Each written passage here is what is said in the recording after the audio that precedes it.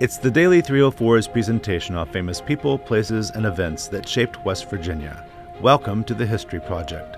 Today we take a look at John W. Davis. John W. Davis was no stranger to the White House. He counseled presidents and served in diplomatic positions. But had things worked out differently, he would have been a resident at 1600 Pennsylvania Avenue. In both law and politics, Davis was to the manor born.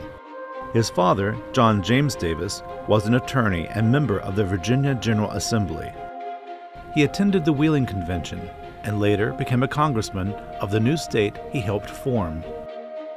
A prominent Democrat, John W. followed in his father's footsteps, also becoming an attorney and congressman, but his star ascended higher, as President Woodrow Wilson made him his Solicitor General from 1913 to 1918, and his ambassador to the United Kingdom from 1918 to 1921.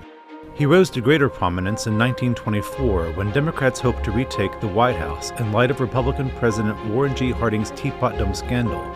But when Harding died of cardiac arrest in August 1923, scandal-free Calvin Coolidge succeeded him. At the Democratic Convention, the party voted through its most prominent members until selecting Davis. But as the dark horse candidate, he was defeated in a landslide, winning only the southern states, but, ironically, not his home state of West Virginia. Davis spent the rest of his years advising presidents on various matters. He publicly supported Alger Hiss and Robert Oppenheimer during the McCarthy hearings, and raised his younger cousin Cyrus Vance, who had become President Carter's Secretary of State.